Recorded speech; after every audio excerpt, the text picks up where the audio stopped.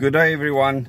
Yesterday I started a series of membership live streams on this channel that'll deal with the end game and the committee of 300 that'll make that end game their end goal. And the end game is a one world government with a one world leader and a one world religion. And that one world religion will be to worship the one world leader.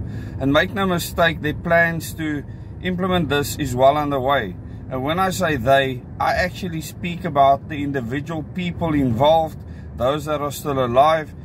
This committee of 300, I have documents on, but besides that, I have information on the committee that came from my father, who served in that committee in 1984. Spent the rest of his life fighting them when he realized what they were up to. And all those people really believe that they are helping and serving the world and changing it into a better place. But they are absolutely stopping us from being humans. They are stopping us from just living out our human lives.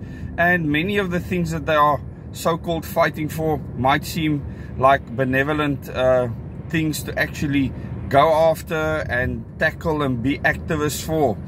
But once you see the main aim, the end goal, the end game, then you will understand it's to remove all freedom from humans. It's as simple as that. And as you follow the series with me, I will expose them from top to bottom, all the tentacles of the committee of 300.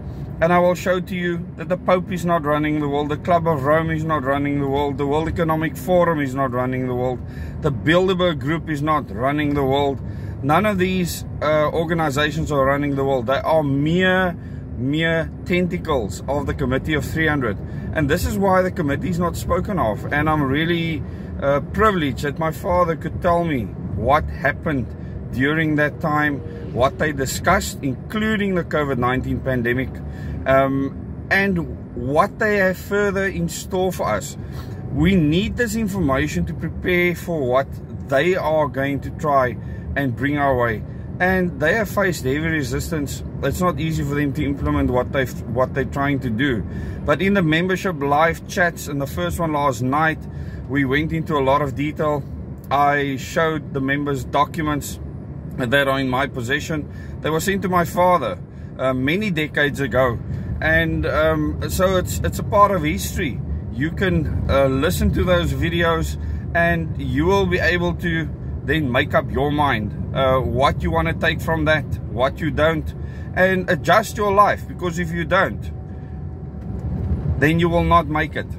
Thank you very much for watching this video, and please remember to share it with your friends and family.